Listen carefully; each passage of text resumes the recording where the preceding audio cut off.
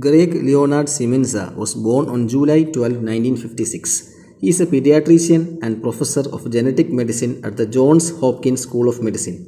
He serves as the director of the vascular program at the Institute for Cell Engineering. He is a 2016 recipient of the Albert Lasker Award for Basic Medical Research.